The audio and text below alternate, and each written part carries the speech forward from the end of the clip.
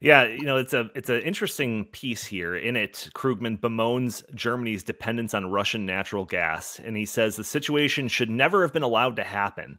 Successive U.S. administrations, going all the way back to Ronald Reagan, have warned Germany not to let itself become so dependent on a despotic regime. One of those presidents being Donald Trump. We played that clip of him last week talking about how Germany should get off of the Russian gas train, and they laughed at him. So Paul Krugman agreeing with Donald Trump, something is out of whack when it comes to the climate change agenda. In the article, it says an important new study by a group of German economists estimates that eliminating gas imports from Russia would require cutting gas consumption by about 30% to around 600 terawatt hours from around 900 terawatt hours.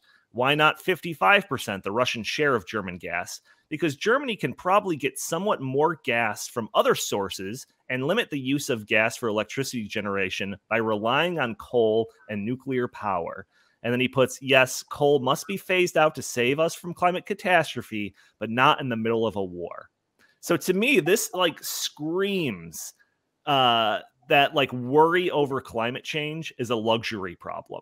People only care about it when they have absolutely nothing else to care about. Yeah, I see you nodding about that. Do you agree? Yeah.